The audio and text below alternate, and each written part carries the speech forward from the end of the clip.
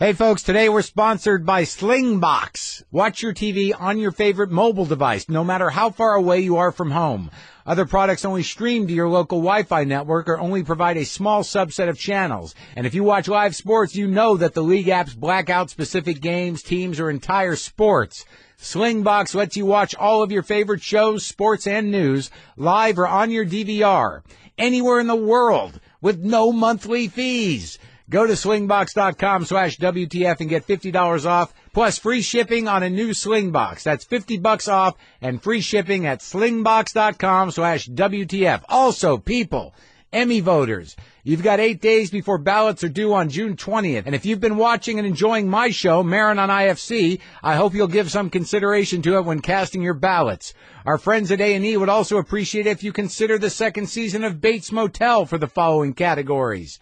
Outstanding Drama Series, Outstanding Lead Actor in a Drama Series for Freddie Highmore, and Outstanding Lead Actress in a Drama Series for Vera Farmiga. It's a great show, and if you haven't had a chance to catch any of it, you can check out Bates Motel on Netflix right now. It's definitely worth it. A&E genuinely appreciates your consideration this year. Okay, on with the show. Lock the gate!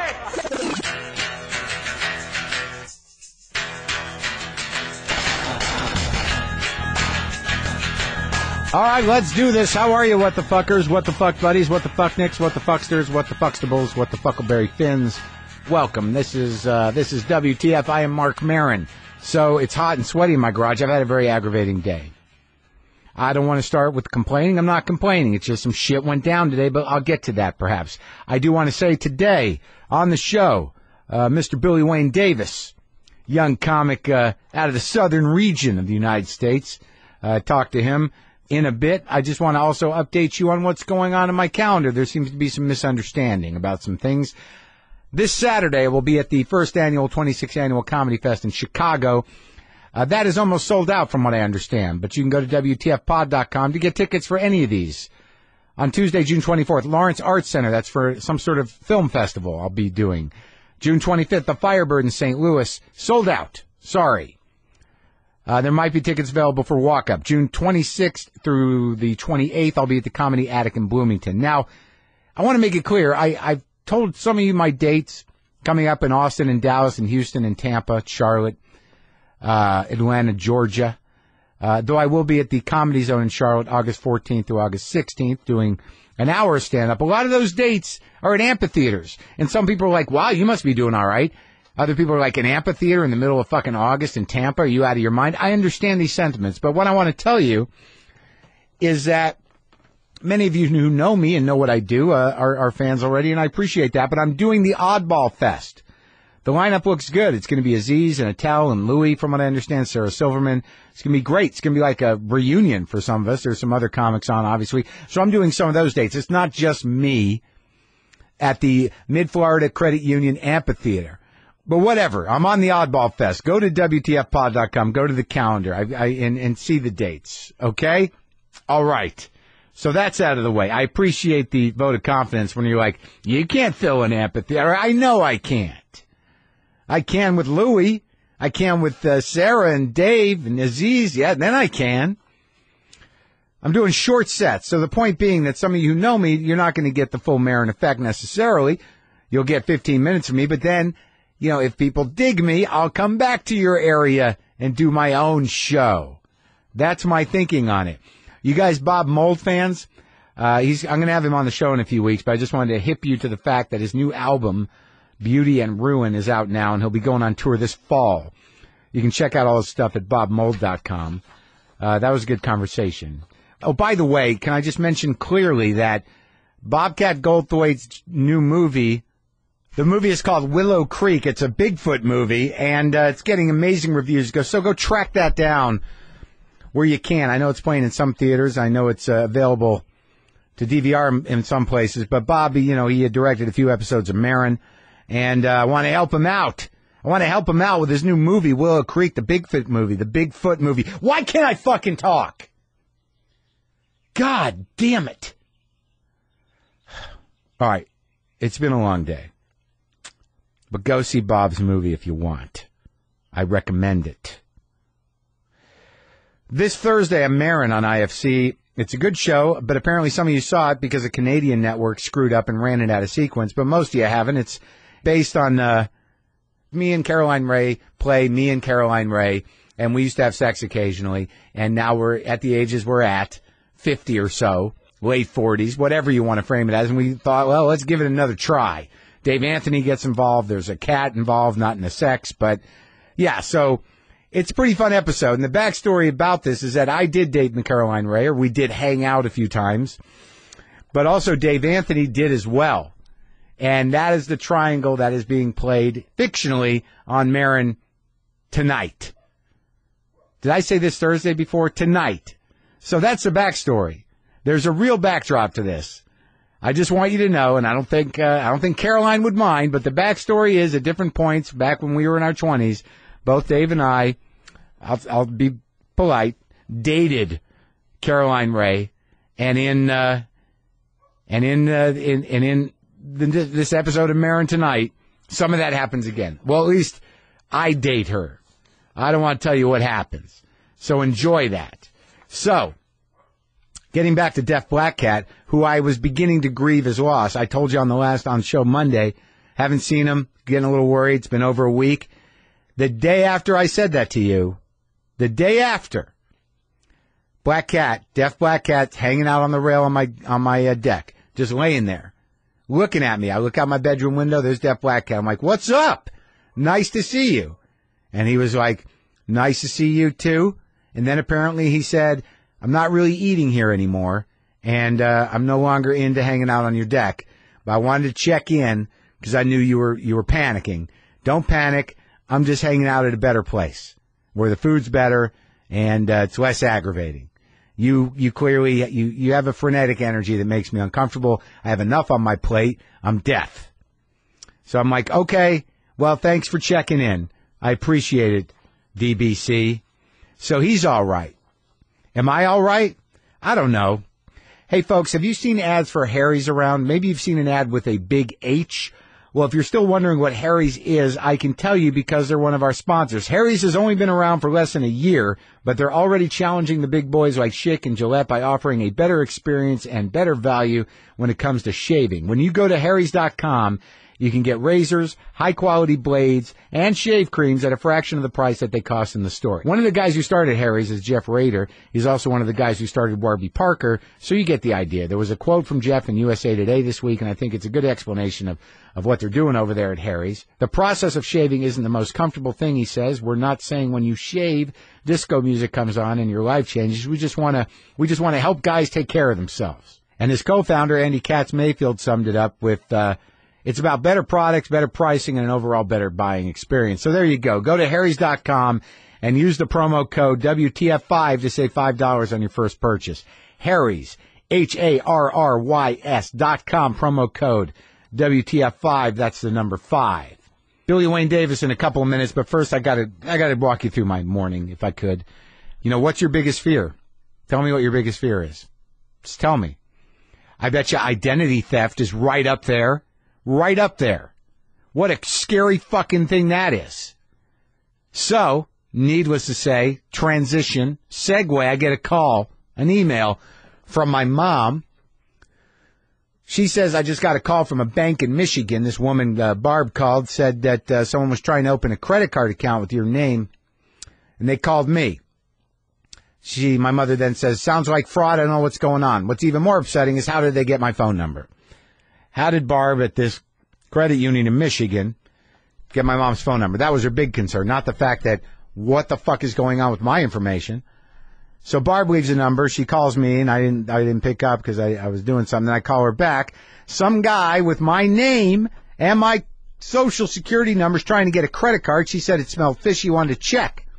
She did a thorough check of who I was, clearly who my mother was, you know, other activity on the social security card. She did her job and called me and said, this is fishy. We didn't process this. We didn't allow him to get an account, but you might want to do some follow-up on this. She gave me a bunch of stuff I needed to do. I needed to call TransUnion.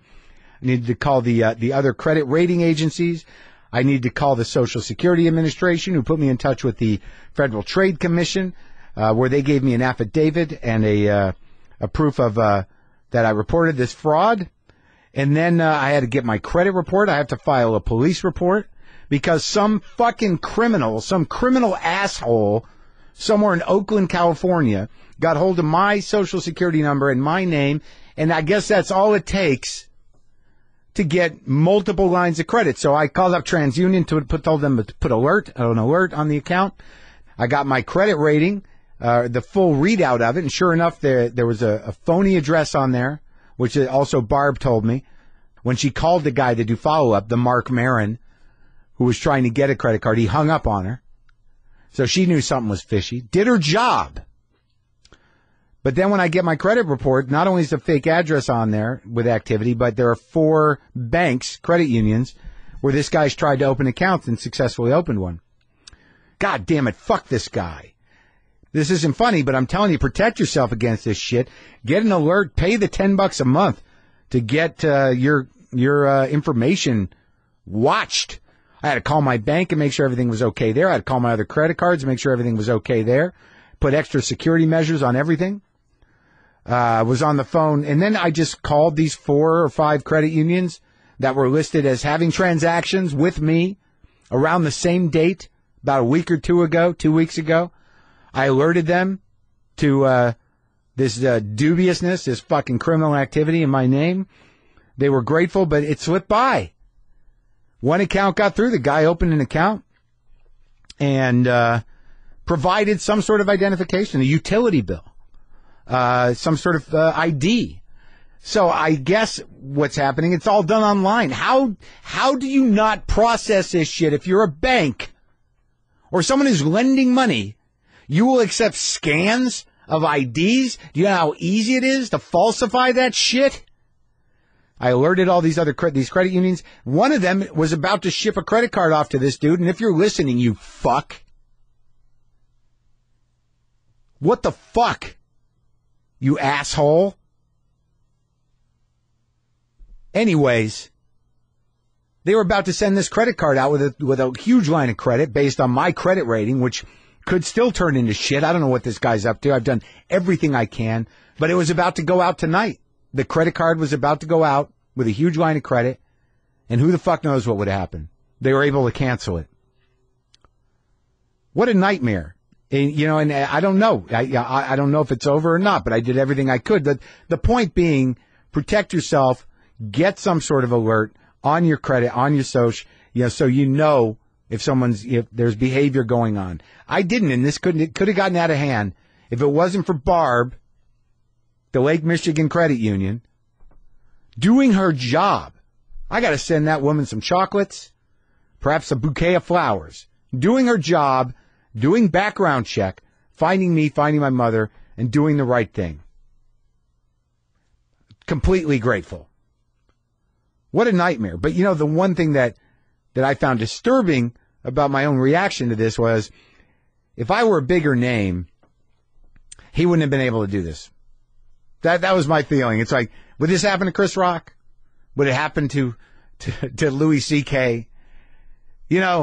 Maybe some people where he tries to use this bogus credit card, this criminal asshole posing as me, they'll be like, oh, Marc Maron, the comedian.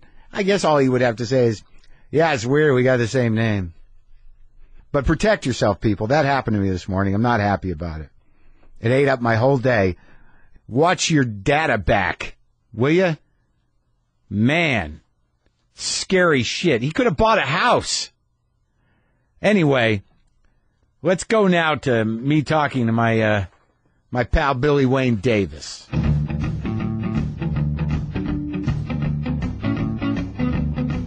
I think I had to, throughout my life, it was the only way I kept myself intact was to be defensive. But, well, I walk away. I've learned, if I get into that moment where I raise my voice, I walk away because I can feel myself getting hot. And then once I get to a certain level of being hot, I can't. It's like that thing on stage when someone says something and you just turn. Yeah. Oh, yeah. Yeah. I'm cold. I just go cold, and I'm just saying. Cold and hot. Yes. You go cold, and then all of a sudden you are possessed. Yes. By this other thing.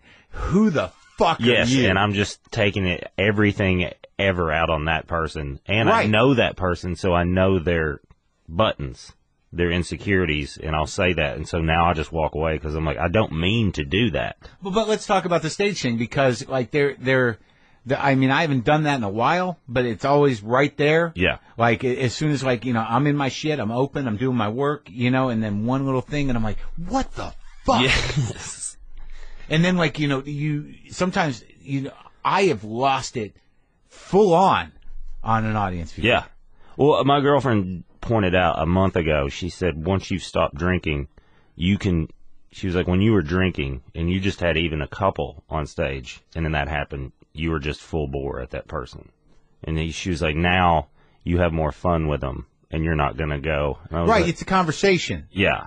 It's not, it's Whereas not like, before, it's like, why would you interrupt what I'm doing? And I still feel that way. But now I know there's a more constructive way to. sure. Like you're like, what? Are you serious? Yes. Is there more? Can I continue? It drives me, like, sometimes I can't sleep. I'll have a good set, and it's just like one person. It's like, what the fuck was up with that guy? Why did they come to the show? Right. And that's what you hold on to. Like, everything was good except for that. Yes. It's that you sort of- chasing the dragon shit. Yeah, right. It was so close to perfect. It was so close. It's never perfect. Billy Wayne. Yes. 3 names. Yeah. Billy Wayne Davis. Yeah. Did people call you Billy Wayne when I you were a prefer. kid? No, everyone called me BW or Boo when I was growing up. BW or Boo? Yeah.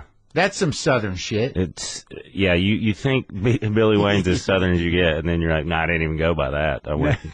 BW is more Southern. Yes, and then I went by that when I first started doing comedy, and BW Davis. Yes, and then a couple people pointed out that were ahead of me, like, you should probably change that because when people see that, they think you're a black comic. And then that happened a couple of times. I got booked at these. Why would they think that? Because a lot of black comics have just initials. Oh, really? I didn't know that. Especially in the South, that Southern. The Chitlin Circuit? I didn't want to call it that, but that's what it is. I thought they call it that. I think so. But I'm very, with my accent, I'm very cautious about how I put things. Have you gotten into trouble? Not like on a grand scale, but definitely in situations, yeah. Like what? Just, I found when I moved to Seattle, like if I talked about race at all, I was handling people after the show. You were suspect. Yes. He's one of them. Yes, they're trying to figure me out. You can tell. And it was a lot of me. He talks like one of them. Yes, it was a lot of me explaining the joke Yeah. and what I was doing. Yeah. And then I was like, okay. And I noticed quick in Seattle, too, that there's not a lot of black people or people of color at all. It's just white people. So it's really easy to be progressive. Yeah, there is, but it's a neighborhood. There's a black neighborhood. That's cracked me up because everyone from Seattle was like, oh, that's the ghetto. I'm like, no, that's a neighborhood that black people live in. Exactly. That's not a ghetto. Yeah, what is up with that? So strange. But yet you're the racist. Yes, because of my accent. Yes. Right. You have a racist accent. Yes, but I was the suspect, and I was like, no, you guys, I've grown up around black people. More than most people have. Yes. Yeah, that's like that always fascinates me. I was talking to Nate Bargatze yesterday. And it's just that there is a language and a sort of understanding in the South that is much deeper and much different. And I'm not saying the racist thing, but they have lived together. Yes. You have lived together for years. It's not the language, it's more of the tone in the South. Right, but despite that, and whatever evolving the South has done in certain pockets, which I think it has, it's more integrated in some weird way than most cities. Yes. Like the place where the racism was invented in this country is always more integrated than any city. Like cities are structurally segregated. Yes. It's like Nate's joke about melting pot in New York City. He's like, it's not really, it's a bunch of pots that want to live next to pots like themselves. Yeah. Like they're not melting. Yeah, I don't know. I just think that there's an integrity to the discourse down there that doesn't exist everywhere else because everyone else is just, we have no real experience. Yeah. With cohabitation or your ways, but we feel guilty. Yes. Yeah. Well, and I think in the South there is that, and this sounds so strange to say, It's like there's a lot of people that don't have that guilt because it's like we grew up poor. My family didn't own slaves. Yeah, we were borderline slaves ourselves. Yes, like I'm Irish. I came from slaves kind of thing. It's like we were poor too. So that really is what it is. It's a class issue. Yeah. And, you get angry poor people fighting each other, then rich people are like, oh, look at that. Yes. Look, there's the problem. It's a racial problem. No, it's a poverty problem that you don't want to address. Yeah. And everybody, you just let them fight it out. That's Memphis. That is Memphis in a nutshell.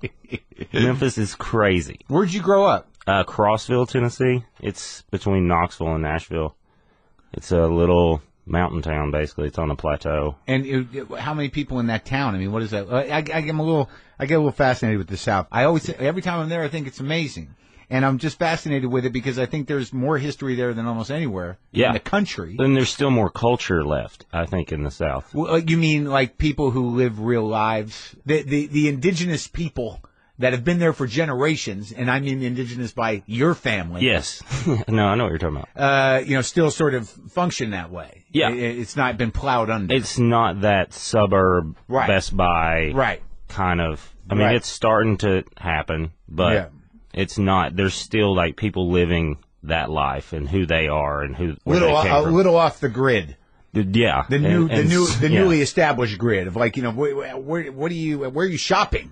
We still go down to Joe's place. Yeah, like my grandparents drove to Rockwood, which is the town next to, because the road when they were growing up was better to go to Rockwood but they lived in our county. For groceries. And groceries and the drugstore and everything. God, back when all Americans sort of had jobs and you kind of knew the guy that did the car, you knew the guy that knew everybody, everyone that worked at the restaurant. You went to the same, I guess it was Dillard's or whatever it was. Sure, Dillard's at the mall. Yeah. It wasn't even like in the mall. It was just like downtown?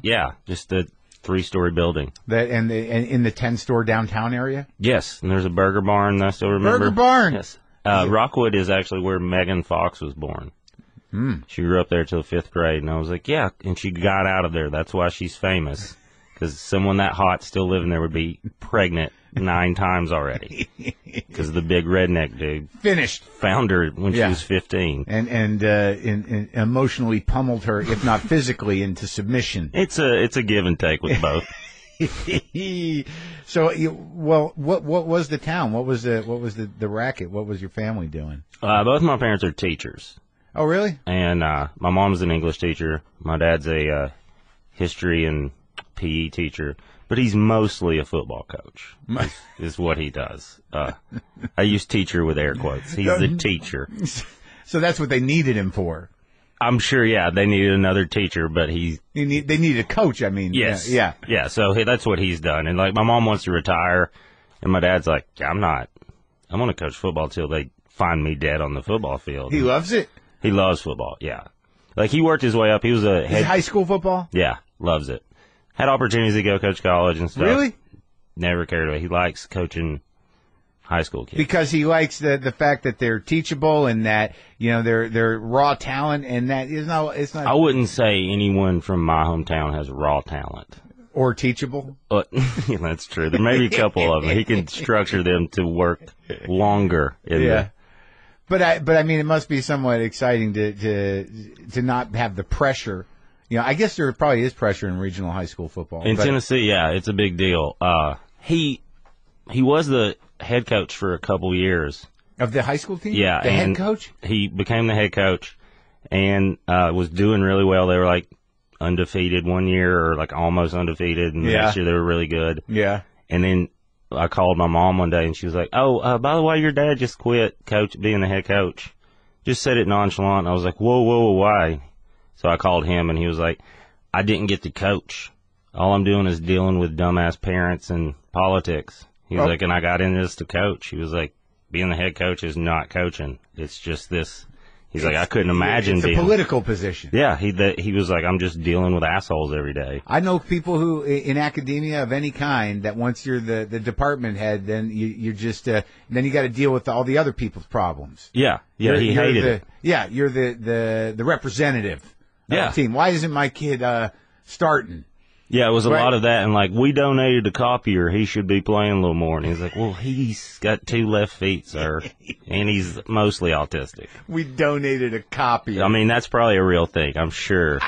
It's, especially a small town, and then they all have these delusions I of fixed grandeur. your car. That's a lot, yeah. Like, I gave you that paint to paint your hood. That's a real thing. That's a real thing that happened. My dad still hasn't had the car painted, but he has the paint. Yeah, that's fucking hilarious. So then he became what, the assistant coach? Is that how that works? He just dropped down. He liked coaching running backs in the defense, so he likes coaching. He doesn't like dealing with assholes. Well, how'd he do with you? How was that? How was the at-home coaching? There were, especially in high school, there was a couple times where it was just screaming on the field. Did you go to the school? Mm-hmm. And you played on his team? Yeah. Oh, my God. I didn't have a choice. There was only one school. But then you probably didn't have a choice but to play either. Well, that's the thing. I didn't care for football until I was a late bloomer. So I just played because my dad loved it. I love baseball. You got brothers and sisters? I have 2 younger sisters who are better natural athletes than me, which is very frustrating. But they can't play football, right? No. I mean, I'm not saying that in a sexist way. Is it available to them to play? I mean, they could have tried, but I don't think they had any desire. What were they doing? My sister's an amazing golfer. Golf. And my dad loves that, so that worked out for them. So he got one at least. And then my other sister, she played basketball, I guess, and then soccer. She hated soccer. And you're the oldest? Yeah. You're the boy? Yeah.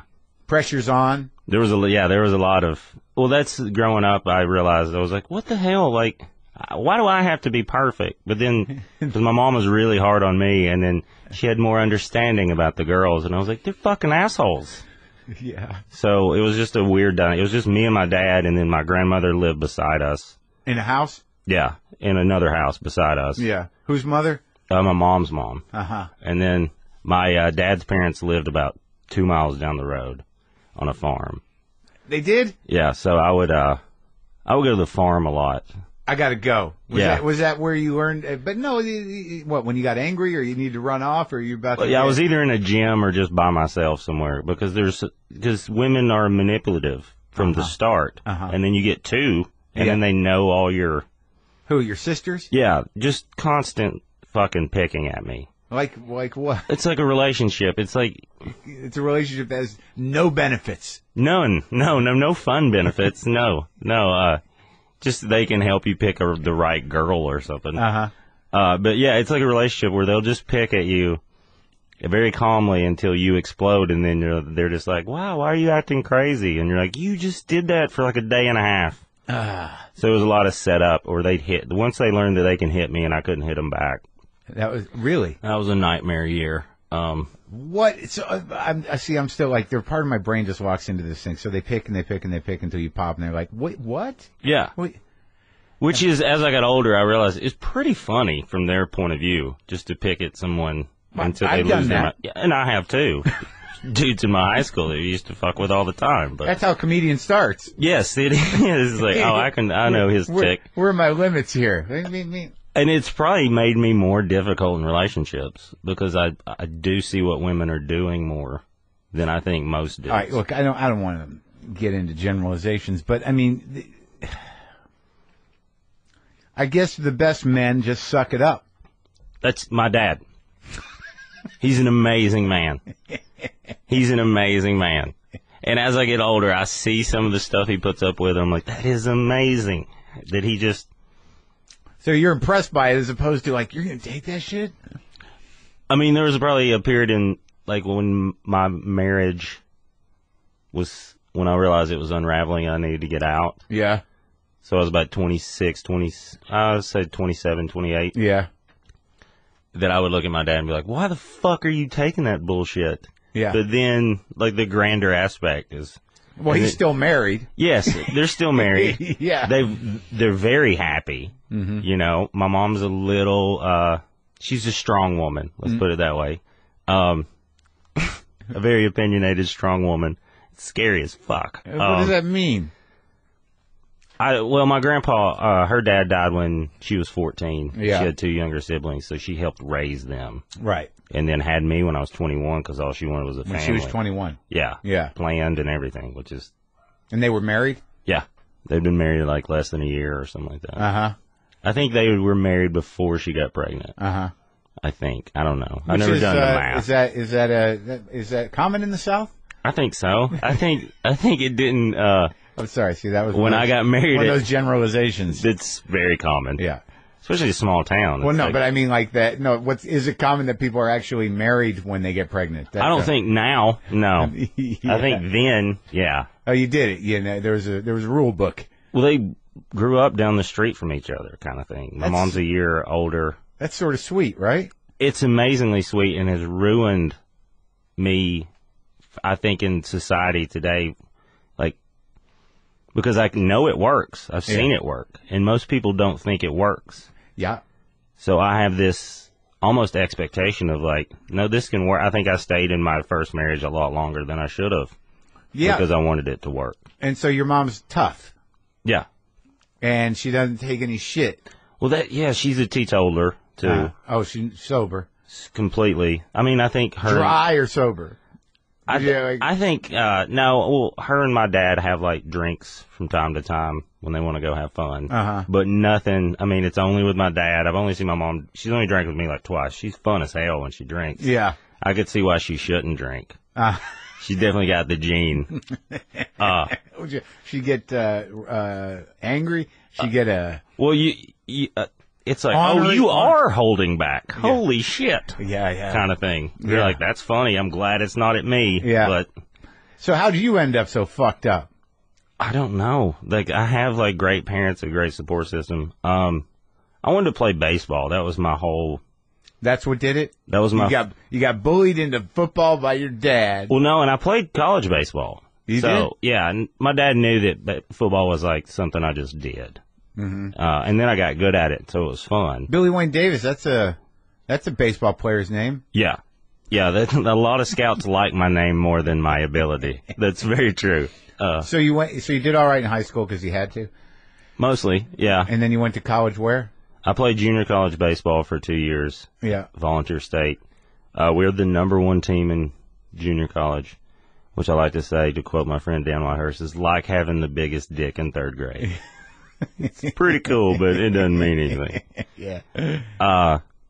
And then, like, I played with guys that went and played professionally, and we were really good, and that's when I learned, I can't. Can't make it. I don't have. You don't have the skill.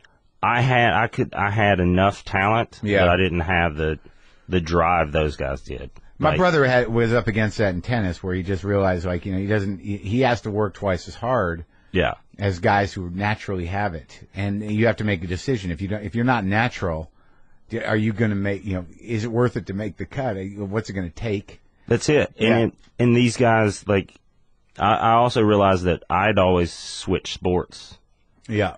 And these guys play baseball all year. What was your position? I was a catcher, which really is rough on your body. But I'd get bored playing any other position. Yeah, because you're just standing out there. It's mostly fucking standing there. Right. And the catcher, you gotta be on top. I mean, of it. yeah. They're literally throwing the ball to you every time.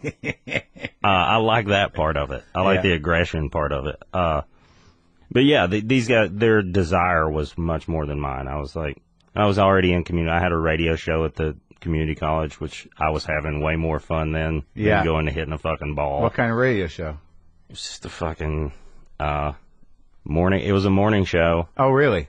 88.5. The college station. Yeah. You're doing a morning show. Yeah. Drive time? I guess. Yeah. It was a lot of, I would play stuff like from Goose Creek Symphony and the band, and because I knew the guy that ran the station wasn't listening. Right. It was like 5 in the morning. Right. So I would just play music I liked. Yeah. And, like Sun Volt and Wilco and stuff like that. Yeah. So I started getting like regular listeners, but they would be truckers that had this route. Right. That loved what I played because it was like Bob Seger and stuff like that. Right. So they were like, this guy, and then I'd just say dumb shit.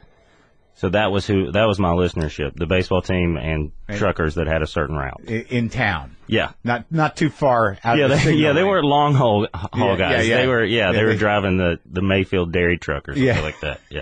Because they were up. Yeah, they were just... And they just found you, and were you being funny? Did you have a guy with you or what? It was just me, and I got in trouble because I was supposed to read the news, and I would make fun of the news because I listened to Howard Stern, and I was like, that's what he does. Mm-hmm. And then I ended up getting a B in the class because I wouldn't stop making fun of the news. They wanted you just to be a newsreader? Yeah. When necessary? I know what they were teaching me how to do all the certain parts. Be a broadcaster. Yeah. Yeah. And I was like, I'm not gonna be a broadcaster. But I'm not losing this accent anytime. I just took that phonetics class.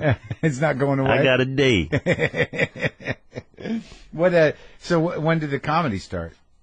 Well, I went to Western Kentucky for a couple years. College? Or no, just... Yeah. Western Kentucky University in Bowling Green. It was actually cheaper because I lived on a border state when I went to junior college. It was cheaper for me to go to in-state in Kentucky than it was 40 minutes from my house to go to the University of Tennessee. I have no sense of place in most parts of the country, but I mean, when you go to Kentucky from Tennessee, are you like, nah, fuck, I'm in Kentucky now? Yeah. What distinguishes the two from each other? There's Kentucky has like an attitude. Oh, really? It's kind of like, well, I think there's more old money there. Uh-huh. And then one of the funniest things I ever saw was I was in Louisville, Kentucky, and this dude was on the square holding the rebel flag saying we will rise again, we will rise again, and I pulled up and rolled down the window, and I was like, dude, you guys fought for the North. Yeah.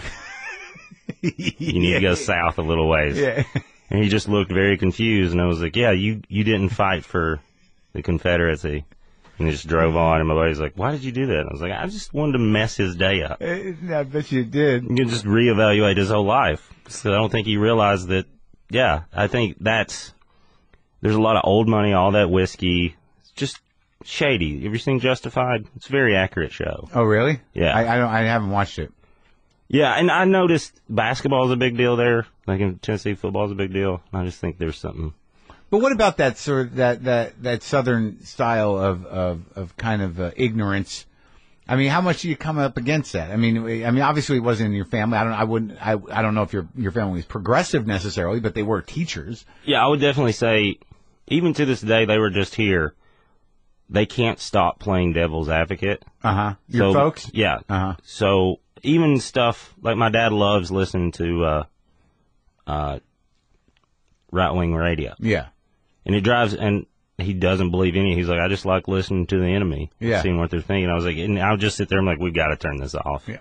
He enjoys the hate buzz. Yeah, and he's like, I just like knowing what they think. And I was like, yeah, but it's pretty simple. He's like, yeah, but you got to know how they're doing it and stuff. And I was like, when they come at you. Yeah, he's just a football. I mean, he was probably a general in his other life somewhere because that's how he thinks. He's a big Civil War buff. Yeah. Is he a Civil War buff? Huge. It's annoying almost. And he plans on. He's like, when I retire, I'm going to go do the reenactments. That's what he's going to do for his retirement job. Not as a job. I think just go do it. Who's he want to play? I haven't asked which side he wants to be on. I don't want to know. As a Civil War buff, does that mean he dragged you to Vicksburg? I've been to Vicksburg. I've been to Chickamauga. I've been all over. Yeah, that was definitely a detour on a lot of our vacations. You got to go see the battlefield. Yeah, there's something strangely peaceful about all of them, too. Well, I mean, I think it's an interesting. The thing that always interested me was that there were these divisions in families and communities that they would fight for a few hours, and then when the general called time, they'd go over and eat with each other. Yeah, that to me is just insane. It was the bloodiest fucking war in the world. I mean, when you look at the numbers of people that died in that war, it's insane. It's scary. Yeah. Hundreds of thousands. I think. And I think that's why the SEC is so good at football and such a big. Because that is still ingrained in that kind of... There's regional conflict. Almost manners involved in the conflict, too. Like when they poisoned somebody's trees, like an Alabama fan poisoned some famous trees in Auburn. Like even Alabama fans were upset, like, no, we don't do that. Oh, right. It's kind of like... They're not with us. Yeah, we'll punch them in a bar, but we're not going to... Kill trees. That's just, come on. Yeah, that's not fair play. Have some couth. Yeah. And then you're pissing while you're talking to me. Right. Yeah, but I wouldn't hurt somebody's tree. So you grew up sensing that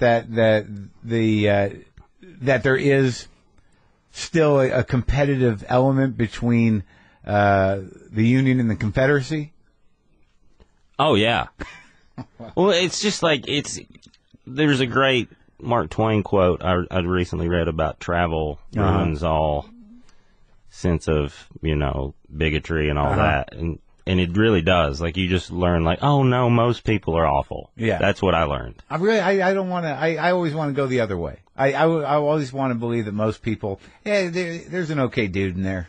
Oh, yeah, definitely. Okay. Yeah, that's why, like, I can sit in a bar in Tennessee and just hear the most awful stuff, because I'm like, that dude would help anybody. Right. He's just You sort of have to make weird kind of exceptions. Sort of like, yeah, he's a little like that, but he's all right. Yeah. Well, we do that with comics all the time. I know. There's tons of comics that, like, if you met just in another walk of life, you'd be like, that is an awful, terrible person. But you're like, he's one of my best friends. He's fucking great.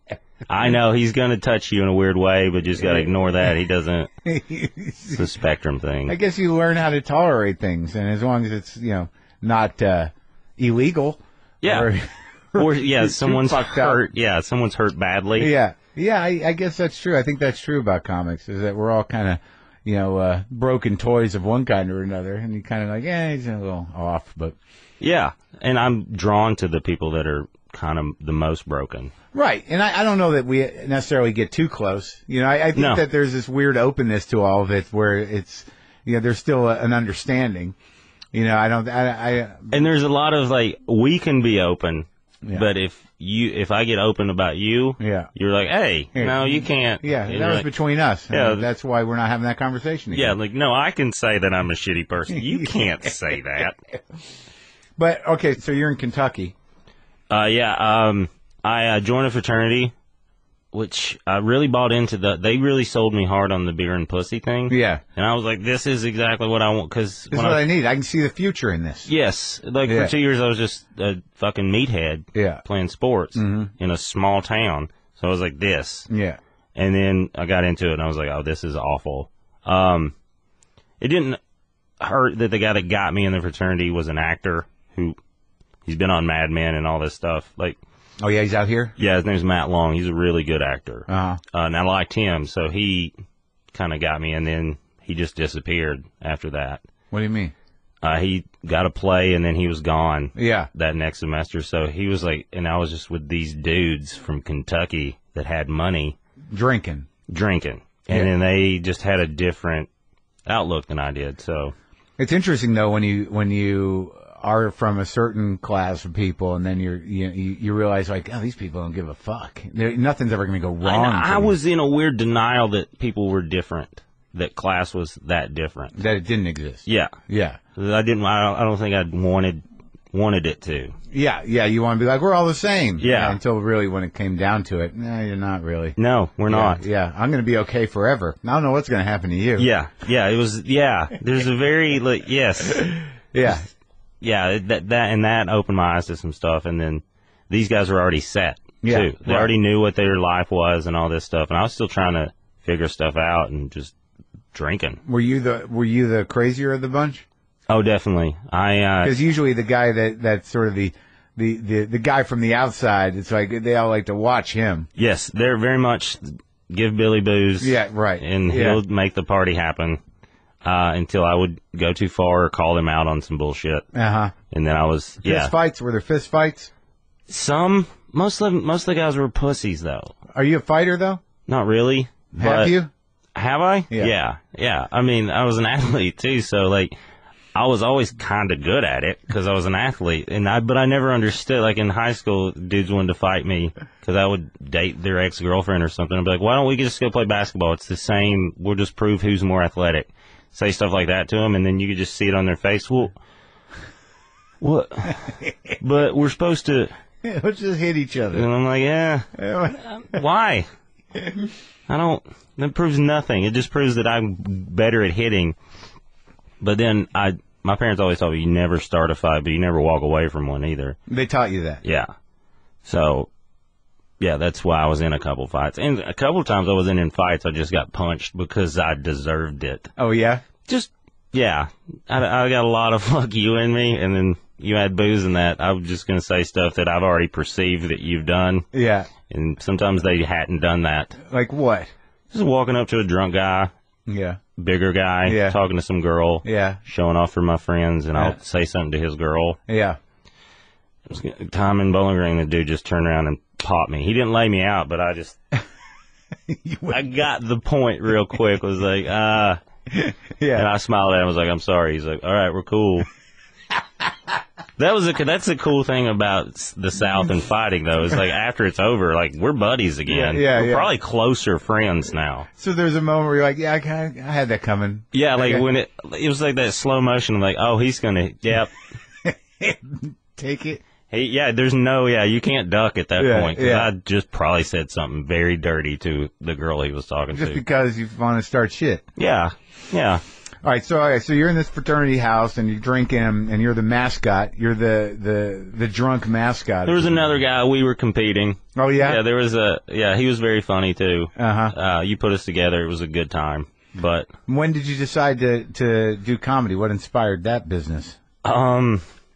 I was taking all these communications classes. I was watching a ton of... I've always been a fan of stand-up. My parents were always a fan of sitcoms and, reading. Yeah. My mom always preached timing. She liked people with good timing. Yeah.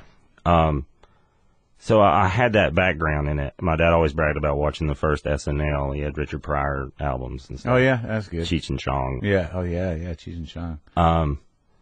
And then all my speeches were funny. Yeah.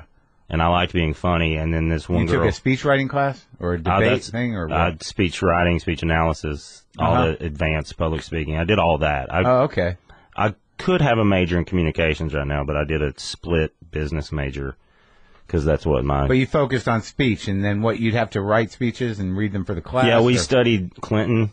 Oh, really? We studied him redefining the word is, and then just a lot of his techniques. He's fascinating. Like, what are some techniques of speech writing? Well, not really speech writing, because the best technique is to write for their strengths. Okay. When with Clinton, he's just so charismatic. Yeah. That a lot of it was like a shell. I imagine it looked like a Reno 911 script, where it's like, okay, this is the main point. Oh, right. Like improvising. Billy. But what was the idea when you took those classes? I know a lot of people just do communications because they don't know what else they're going to fucking do. That was basically, I knew I was good at speaking in front of people from high school and stuff. Why? Why'd you speak in front of people in high school? I was in student council, and then... you did that shit? Yeah. Well, your dad tell you to do that? No, we got an extra credit, and then we got these T-shirts that said student council and had staff on the back, and that was like a free pass to do whatever the fuck you wanted. Like, teachers did not...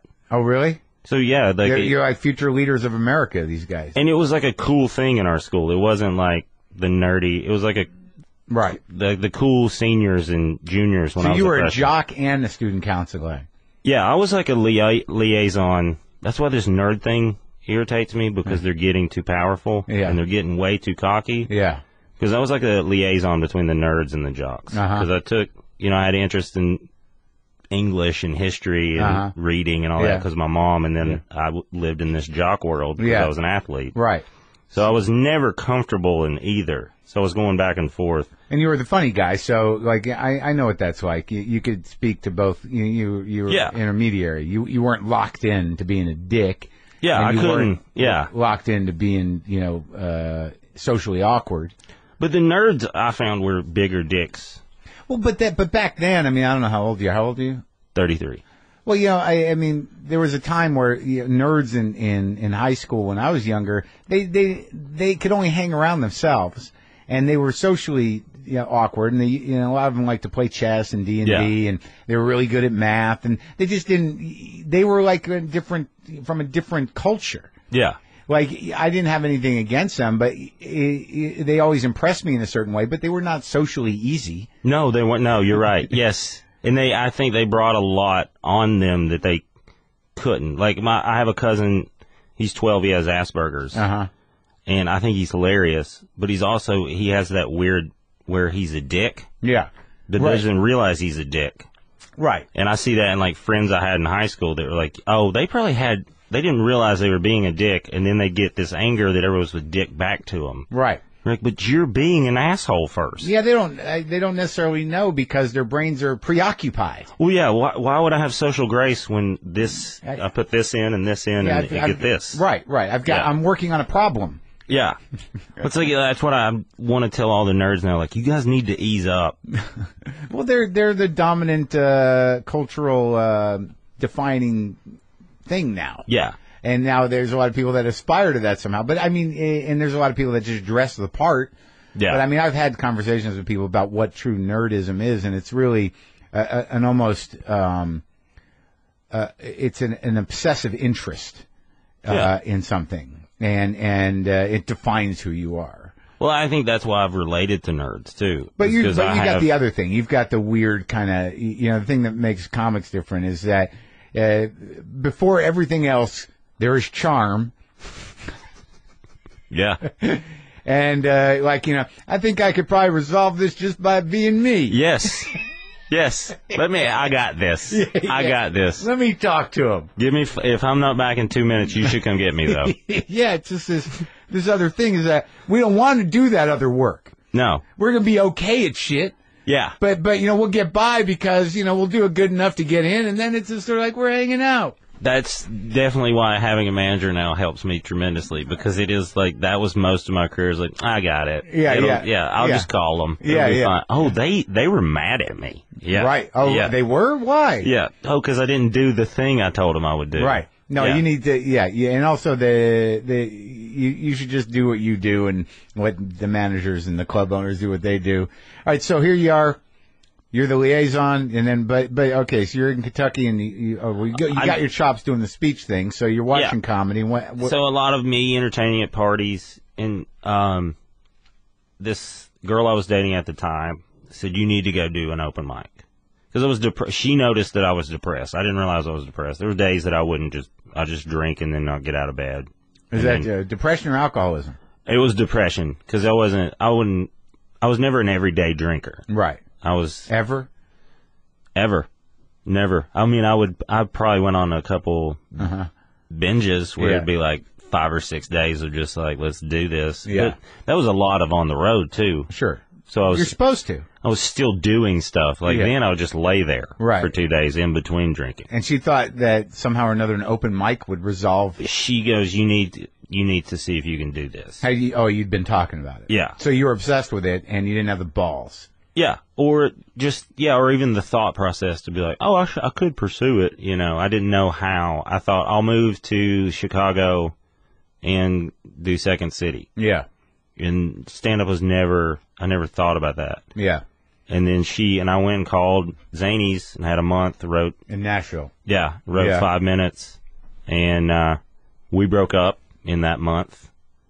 So there's a few more minutes. Yeah, well, yeah.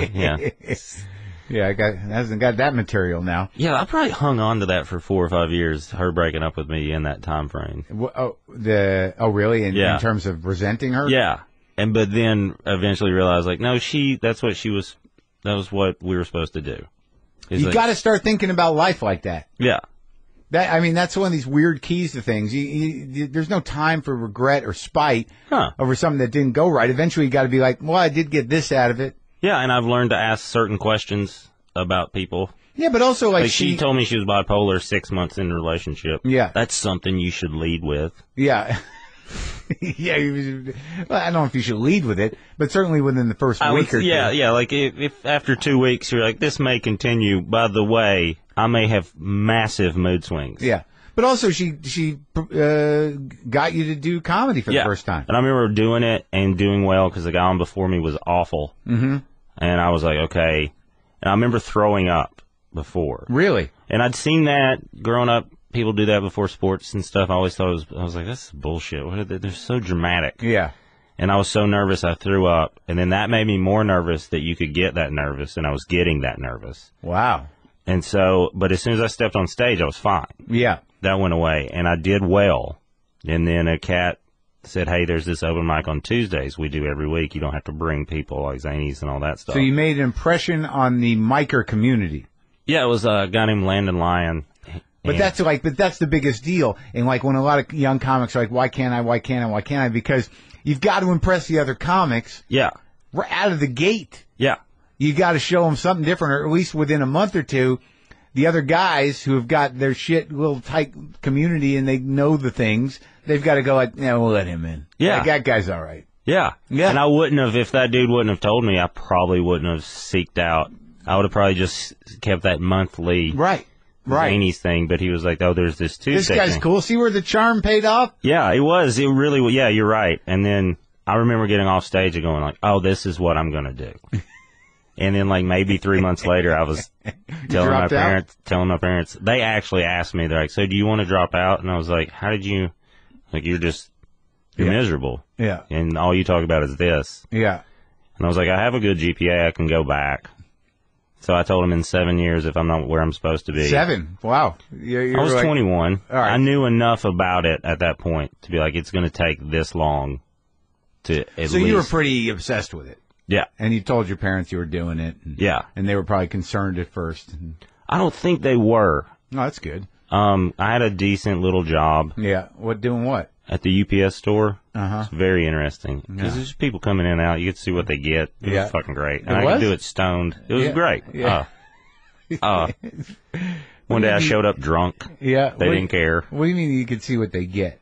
You see what people are buying and shipping. Oh, yeah? There's like private mailboxes there. Like, how do I ship this? Well, yeah. Well, I learned how to pack stuff, and then just you could tell a lot about people's personalities. That's a practical skill, knowing how to pack things. It is. People don't have it. No, I know. Yeah. And it's weird, like when I'm like, no, you need to do this and this, and people are like, how the hell? I'm like, it's just something I did. Yeah, picked up along the way. Yeah, I can cook a steak too. Yeah. Thanks, Outback. So you worked there too? Yeah. Oh, wow. That was no mom and pop organizations for you. No, not really. I just went in Bowling Green. I was like, what restaurant makes the most money? The steakhouse. Yeah. And then I just went there. So you can cook a steak. Yeah, I can cook a steak pretty good. Yeah. I was a server, but I learned that's what I wanted to learn how to do. Cook a steak. Yeah, and that's what I learned how to do. So you can pack shit, you can cook a steak, and you know that, if you're dating a bipolar person, they should tell you up front. You can throw a ball or two, a few different types. Yeah, I can hit them. Yeah. You can write a speech. Yeah. Yeah. Somewhat. You know how much you can and can't drink, kind of? None. Yes. I can drink none. It took me about a decade to learn that I should drink none. How many arrests? 3 or 4. Uh-huh. 2 I would say were my fault. Oh, really? Yeah. One I don't want to, it's still pending? No, it's not pending. Uh-huh. It's just, it was terrible. Yeah? Yeah, it was the end of the marriage. So. Oh. Yeah. I don't want to. Oh, really? We're not we're me and her at a really good place now. So, me bringing up stuff like that. Not going to help anything. Nothing. Yeah, it can only do damage at this point. Uh-huh. So. Everything's cool. Everything's pretty cool. As cool as I think it's ever going to be. She's back in, where is she? She moved, she lives here now. Oh, so that's why your folks are out, because of the kid? Yeah. And then I think they were just interested in Los Angeles. They never been here? Mm-mm. Really? Mm-mm. Where'd you take them? My dad took my mom to Venice Beach because he'd been here once before with me, and I took him to Venice, and it's perfect for, watch people and and then be like, this is L.A., they really got people crazy. I'm like, it is a good dichotomy of L.A., I guess. Well, it's one of the few places in L.A. where there are people. Yeah. Yeah. Walking around. Well, and then I took him through where the Chinese theater was. Sure. And I was going to stop. On Hollywood Boulevard. Yeah. So you took him to Hollywood Boulevard and Venice Beach. And my mom was like, this is like a mall. I don't care. And I was like, that's okay. It is now. And then I was like, Dad, I can take you to the Hollywood sign. He was like, no, I saw it from the interstate. I'm good. I was like, I guess that is. Then they're done? That's pretty much, I mean. Get some Mexican food? Yeah. Okay. Across the street from our place. Uh-huh. Yeah. That was about it. I mean, they're so great, my parents. They just want to help out, and they're not like hipsters. They don't want to go eat at a restaurant. That doesn't fascinate them. Just want to hang out with you and the kid? And just... How old's the kid? He's 4.5. All right, so let's get back to it. So you start doing comedy at Zanies, and then, you just stayed in Nashville? Yeah. I just started living on a couch buddy, open micer buddy, him and his girlfriend. Yeah. I lived on a couch for 8 months and worked at a restaurant in Nashville. And if I wasn't on stage, I was at Zany's just sitting in the back watching. And that was my whole life, was just figuring out how to do it and just drinking when we weren't doing that, trying out drugs, listening to comedy. That's you know. it. That's the life right there. Yeah. No other world. Not going to write. Not going to do sketches. No. Sit in the back of Zany's. Going to drink for probably half for free. Yeah. And watch dudes do this, and then go out after. And then talk about comedy more. Yeah, and then drink. And then bug like Jake Johansson and people that want to hang out and be like, well, how did you... Yeah. And then Jake be like, hey, just ease up. Did he? Yeah. I wasn't offended. I mean, I probably was a little bit like, oh my God, I was scared. And then like probably a couple of years later, I was like, he was really nice about that. Yeah? Yeah, he handled that very nice. I was probably awful because I was drunk and very aggressive and passionate. Yeah. How long did it take you to get up to headlining? Probably 5 or 6 years. Yeah. Because when did I work with you? You were featuring for me? Yeah. Yeah. That was... Yeah, you're one of them strong features. It took 7.5 years to get feature work at Zany's. Uh-huh.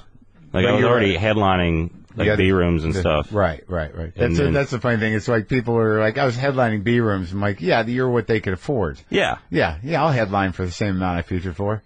Well, and I was making a little more, but like, that's the thing. Like, they just saw me forever. Yeah.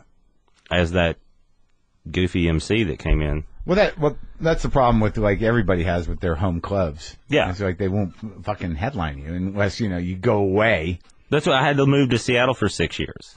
That's where you went? Yeah. How many years into comedy were you? I was about 3.5 in. And you went to Seattle? Well, I was. I'd worked on the road with Ralphie May a little bit. You were in this garage once before, sitting over there.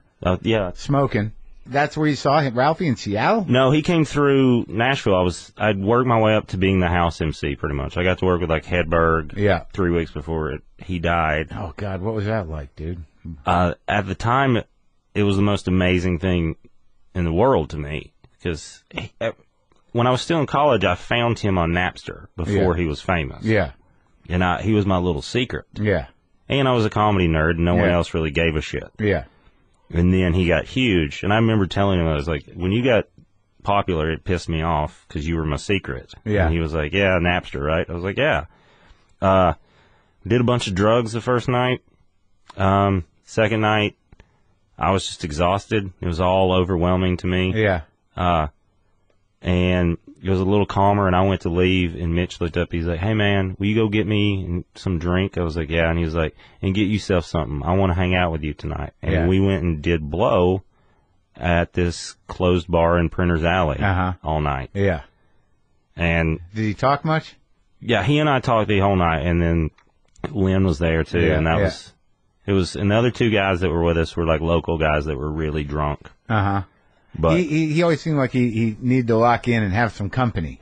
Yeah, that was very much. Yeah. And I was never a guy that did cocaine. Yeah. Like, I've probably done a handful of times. Only one time without drinking. Yeah. Every time I did it was so we could drink more. Exactly. Like, and people are like, I'm just going to do coke. I'm like, why would you do that? Yeah. Like, it seems crazy. Yeah. Yeah, I was the same way. It's like going to a pot dealer and be like, I need some pot, and I got coke. I'm like, that is the exact opposite of what I want. Right. Well, yeah, no, it was always for me, it had to go together.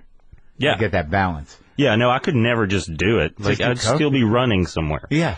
So you were just doing coke, no drinking? No, we were drinking. Yeah. Yeah. And this was 3 weeks before he died? Yeah. It was over. I mean, it was also a lesson, because to this day, I've never seen anybody use the quantity and different types of drugs he was using. Yeah. It's just booze, tons of just straight vodka, basically. Yeah. He had a bag, what he called Skittles. It was just pills. Yeah. He'd just pull those out, and then he'd find blow afterwards. Right. So he wasn't doing the H with you. I think that was something he kept private. Yeah. Yeah. Yeah. No, I had a couple of friends that they're like, did he mention this to you? And I was like, nope. No, yeah, I think that was the one. That was where he drew the line. That's something he didn't have. Very specific type of friends for that type of behavior. I would hope so. Yeah. Well, it's sad, man. It's sad, and because I knew he looked a little beat up by that time. I think too, didn't he? Yeah, I remember when he walked in the green room there in Zany's. Yeah. And just how jaunt he looked. Yeah. And then almost like, he looked like he had jaundice, too. He was greenish yellow. Yeah, he had a weird pallor to his skin and his, it's like hollow. Yeah, it was It's not the guy that I pictured. No, it was sad, man. And he wore those glasses and he couldn't quite see his eyes. And then the shows a couple shows I had to pull him off stage. Like he would just be laying on stage and telling me to come get him, and then did he do well? That was the saddest part that I realized later. Yeah. Because at the time I didn't realize. I just thought, this is so amazing and cool. That's a nightmare, that the more fucked up you are, the more they like you. Yeah. You're fucked. Yeah. Yeah, you can't get out of it. You're fucked. Yeah, they expect it. Yeah, no one's going to be like, hey, stop. Yeah. Because everyone around you is making a ton of money. Yeah. Yeah, that's when I realized how clubs work, too. Like, okay. If you're making them money, they don't care. Yeah, they want to make sure you got what you need. It helped me realize that. I was like, then I don't have to be here. So I need to behave myself. Right. But, like Mitch told me, too, I remember one of those nights, he was like, make a list. Make a list of all the people that fuck you. And then when you get famous, he was like, there's several clubs I go back to just to fuck with them. Really? Yeah, and I was like, He's like, I make all their money. Yeah. And then I make these dickheads run errands for me the whole time. He had a plan, huh? Yeah, I was like, okay. Well, he was a real road dream. guy. Yeah. So that was an important lesson to learn, and you learned that before you went to Seattle? Yeah. Yeah, I knew. Well, I met my ex-wife in West Palm Beach, Florida, on the road, and we'd been dating a couple months. It was a lot of fun. I was in over my head. She was 31. I was 25. Mm-hmm. She was a DJ, Puerto Rican, living the dream, I thought. Yeah. And then she was like, hey, I got a job in Seattle. Would you want to move with me? And I'd never been west of Texas, and I was like, yep. Because I just knew the scene there, too. There was a scene there. And I had this... I was starting to realize that I wasn't going to be allowed to be the comic I wanted to be just doing the South. Yeah. Because with my voice and then my name. Did you ever work with Bees? Yeah, he was the first. I quit my serving job to work with Killer Bees. Yeah, because it was the last minute. Like, we need a MC for the week, and I was there. Can you be here tonight? And I was like, yep. Called the guy, and he was like, I was like, I can't find anybody to come in. And he was like, well, if you don't come in, you're fired. And I was like, yeah, that's what I'm saying is, like, I'm not coming in. Anymore. He's like, well, I'm going to have to fire you. I was like, yeah, whatever you want to call it.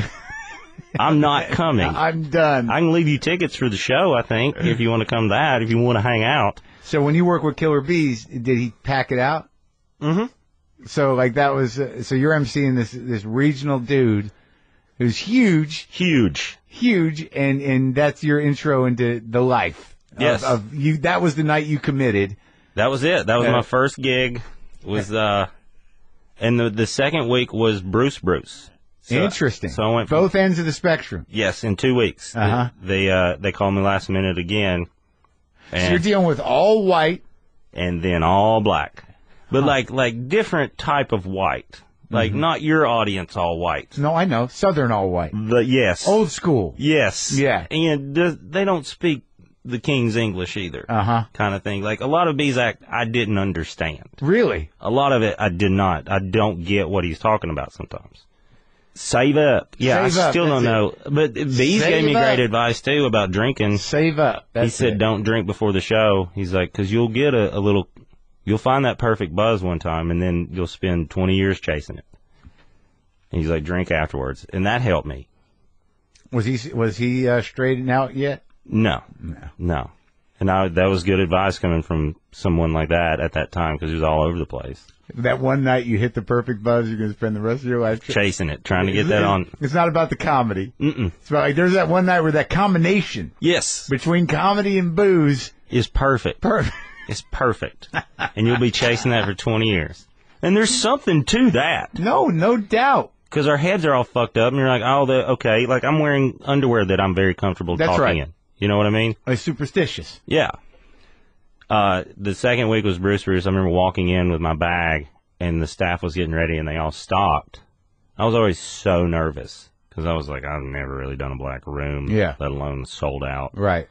And so nervous, and the whole staff, they're like doing their, and they all just stop and just look at me all at once. The whole place gets quiet. Yeah.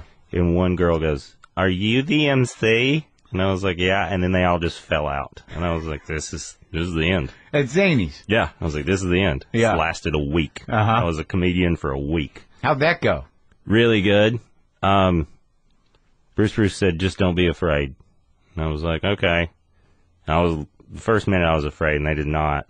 And then someone said something, and it pissed me off. Yeah, and after that, I was fine. You held your ground. Yeah, I said something right back because it was that instinct again. Yeah. I was just like, "Fuck you!" And when I did like "fuck you" or something like that, they were all on my side. It was the confidence thing, and I was like, "Okay, thank God." That's actually a fairly amazing moment to do well in front of a black crowd.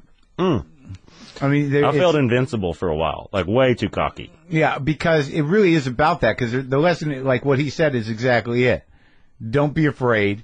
Just be yourself. Yeah. And if you have any insecurity at all that shows, they're going to see it. Yeah. And they're going to be like, "No, God, he doesn't have his shit together." Yeah, yes. We paid for his show. Yeah, what is this? Yeah. But then I found out, Bruce likes a white MC to go up there. He does. Yeah, that's his thing. It is, so he asked for it. Yes. Look at that. Yeah. They told me that after that week. I just thought, oh, they've got confidence in me. Like, no, I was the only white guy available. Uh-huh. Yeah. So, I met her. We moved to Seattle because I knew Mitch had been up there. I knew about you. Yeah, and I knew the politics would be all right. Yeah. Would lean towards my side. You could get in. Yeah. Because you had chops, and, it was a small enough scene that, you could go in as a middle, and you were already strong. And Yeah. I did that in San Francisco, where you didn't have to go through all the ranks. No, you had an act. Yeah, I just had to do a couple open mics and not introduce myself till I got on stage, and then they're like, "Oh, who's this guy?" Right. And then after that, it was So you were up there for 6 years? Yeah, my plan was three to four. Yeah. We got married real quick. Uh-huh. We got known her 8 months. We got married in Vegas real quick. Man, I was just having a good time. Sure, man. Sounds fun. Then it went south pretty quick. After the kid? Yeah. I mean, before the kid, it was not good. The kid he wasn't planned on my part. Uh-huh. I wasn't upset about it. I've always wanted to be a dad. So, I was like, we're going to make this work. And then it was like, no. And then that got ugly, the divorce and stuff. That got pretty ugly. So I was kind of stuck in Seattle for a couple years. Is that where you got arrested? Yeah. One arrest before her? Before the pregnancy. No. All my arrests came when I was with her. All my trouble with the law. I don't know if that's a coincidence, but was it drinking related trouble? Oh yeah, I was saying that the other night. I was like, I've never been arrested when booze wasn't involved. Yeah.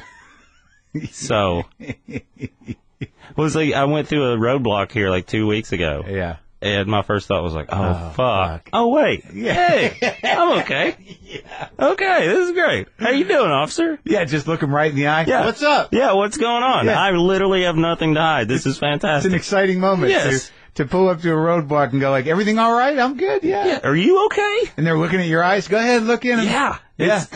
She's clear. shit-faced. I'm good. Yeah, I am clear, man. Well, I did that. It was like 2 months after I was sober. I was hanging out with some buddies of mine that are in a band. Stayed and watched them all night. They drank the whole show. And I was like 2 months after I was sober. So we get in the car and we're driving. We go through like a late night place to get something to eat. And we're in there. And that's when I realized my buddy, who in my head, I was like, well, he's the least drunk. He should drive. Yeah. And then he's ordering food and I realized how drunk he was. And I was like, wait a minute. I can drive. Hey, I'm sober. Let me drive. And he's like, yeah, what? I was like, it's all new to me. I'm sorry. I thought we were being very smart about this. But when I worked with you, were you sober or had you just gotten sober? How long you got? When we worked together, I was sober. Yeah. Right. The first time we met, I was not. Here. Yeah. Well, with Ralphie, no, I was not. Yeah. And then that time in San Francisco was definitely not so. That's the first time I did Molly. I think the only time I've done Molly. Yeah, you weren't just drunk. No, I was already drunk, and then this girl's like, "Do you want some of this?" And it was like white powder, and I was like, "I don't want to be up." Yeah. In San Francisco on coke. Yeah. I was like, "I'll get arrested." Yeah. And she was like, no, it's called Molly. You just put it on your tongue. And I was like, all right, fuck it. Yeah. And it's just MDMA, I guess. I'd never done that. Like ecstasy? Yeah. Kinda, yeah. And I guess about the time I started talking to you, like... It's starting to kick in? Kicked in. I was like, this is fun. And then you kept asking me leading questions. I was like, I need to stop talking, but I feel so good about everything. Like, how could any of this bite me in the ass? Yeah. No, you didn't let on. You were like, I just want you to know this and about what that thing. And I'm like, all right, what do you mean? You're like, I don't know. I can't. You're not gonna do it. I like you. Yeah. Know that. Oh, well. So, all right. So, now, I imagine that the sobriety was, primarily to at least support a reasonable relationship with your ex and the kid and the new relationship, whatever that is. Are you married again or no? No. I did find a wonderful girl that I realized, because for 2 years after my divorce, I just kind of lived on the road. I didn't have a place.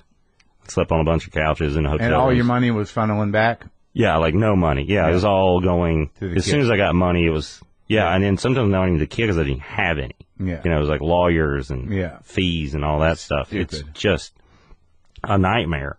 And I was quite a mess. It was fun. It was a lot of fun. But I remember I met her, and she had a boyfriend. And I just remember and then I ran into her in New York. I went and saw her, and her boyfriend was there. So you left Seattle and went where? Just on the road. Then I met this girl, my girlfriend now, at a comedy festival. She had a boyfriend who was 6 years younger than her. And I remember thinking, I really like her. Yeah. And I remember sitting her down like this in Cobble Hill in Brooklyn and being like, hey, when this is done, when this runs its course, give me a call. Right. Because I like you. Yeah. And she was like, what are you talking about when this is done? I was like, this will be done. Yeah. You're 6 years older, believe me. And then she was like, well, what about you? And I was like, yeah, my ex-wife is 6 years older than me. Yeah. You're planting the seeds. Yeah. You're like, she loved it. She's like, it's such a strong move. And I was like, it's really not, because if it doesn't work out, who gives a shit? It's just a line I say. If it does, I'm pretty awesome. Yeah. So we text every now and then just to say, hey. One day the text started getting heated. It was just more. Yeah. There was more of a conversation, not just hey, where are you? Yeah. What's up? Yeah. And I was like, something's happening. And then she called my bluff. I was like, hey, why don't you come work with me in Nashville next week? I did a couple of headline dates. She's a comic? Yeah. And she was like, okay. And I was like, oh, okay. Well, I got to make some phone calls. I just thought that would be a nice fucking thing to say. Yeah. And she came and we got along really well. And then it just kind of went from there. And then she's a drinker. She's a lot better at it than I am. And so there's a couple months where I would just go a little crazy. And then there was just one night, the next day, she was like, hey, if you want to keep doing this, you can't do that anymore. What was that? Just be a mess. Yeah. I would just get sloppy. I wasn't violent or anything when I was drinking. I was never violent. I was just sloppy and embarrassing more than anything. Because it was a race. I learned to drink in the South. It's a fucking race. Yeah. It's like, oh, we're going to have 2 beers? Why would we do that? Why would we just have 2 beers? I still don't understand. So she's a controlled drinker. Yes, she's very good at it and very good at being drunk. Yeah. To me, it was like, okay, we're this drunk. Let's get more drunk. Let's get lost. Yeah, let's go on an adventure. Why would we just sit here and talk to these same people? Yeah. That guy has a weird haircut. I need to go say things to him. Yeah. And I was like, okay. I was like, I'll just quit drinking. She was like, okay. And I just did. So when you work, I mean, how long did you open for Ralphie? On and off for about 5 or 6 years, probably. So he was a big. Oh yeah, he kept me afloat a lot and taught me how to do the road and. Like, what did you learn from Ralphie? Just how to work.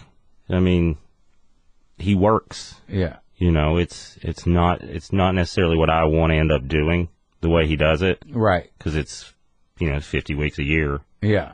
And he's on the road the whole time doing radio and. He hustles. It's interesting when you meet that guy. They're up in the morning on the phone. Yeah. Doing the phone for next week. Yeah. Doing the phoners. Yeah. Yeah, it's almost like, oh, okay. And then just to keep that, and then to keep building it, because, you know, you start seeing guys that'll have it for a while and then they're gone. Yeah.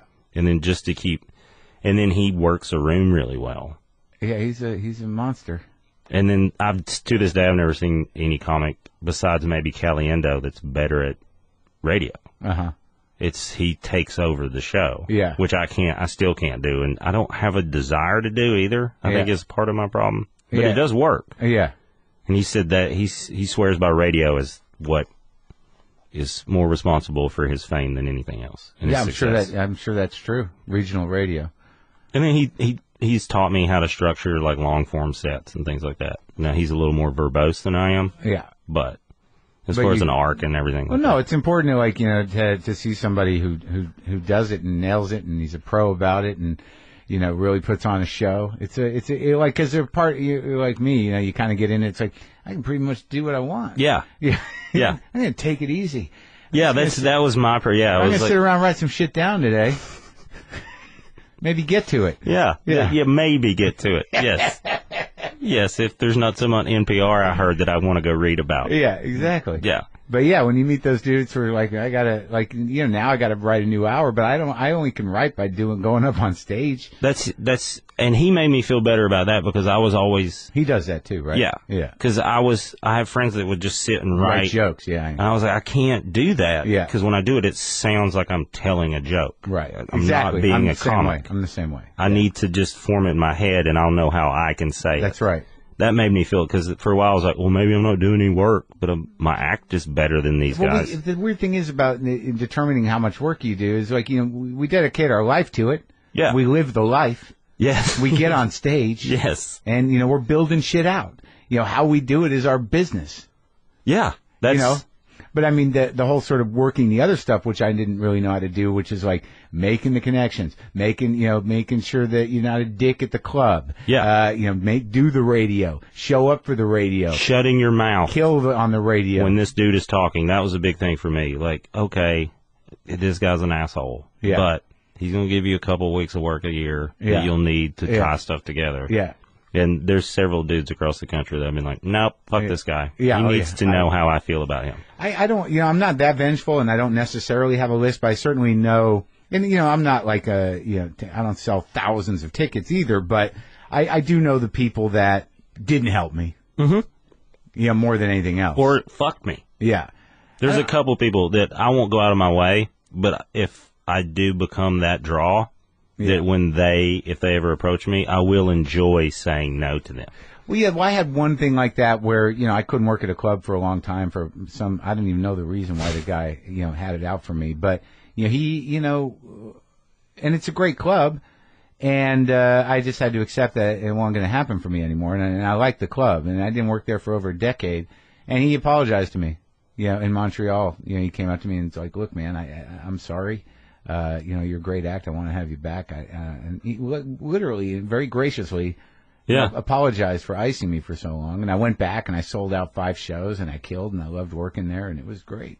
Well, sometimes it's beyond your control. Sometimes a waitress likes you and the owner likes that waitress. Yeah, it usually comes down to a waitress problem. You're right. It's definitely about pussy. I would say 80% of the time. Pussy and money, man. That's it. Even in this business, that's all in everything. Yeah, it's pussy and money. It's like that girl wants to fuck me. You're like, yeah. That's terrible. Yeah, because I know I should be excited. Yeah, but he wants to fuck her, so now I can't come back to Des Moines. Because she talked to you. You're not allowed in the state anymore. Yes, I can't do comedy in Chicago. All right, man. Well, I think we did it. Yeah, you? Yeah, I guess so. This is fun. Thanks for talking. Thanks for having me.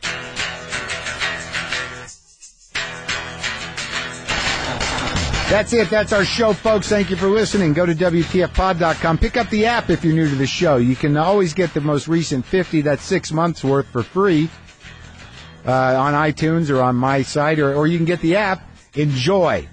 Get some justcoffee.coop. Leave a comment. Do what you got to do. I appreciate it. I'm full of panic. It's been an aggravating day. I don't like the idea that there's some guy out there as me, spending money that isn't his based on my credit. Fucking monster. What the fuck is wrong with people? Career criminals, man. They're always one step ahead. They're always figuring out the angles, but I guess it's a problem a lot of people have. But why me? Why? It wasn't about you. Don't make it about you. You were not targeted. I don't think. Huh. Maybe this guy's like, I deserve Marc Maron's credit. Him and I are a lot alike. He stole my essence. I don't know. Fuck. Boomer lives!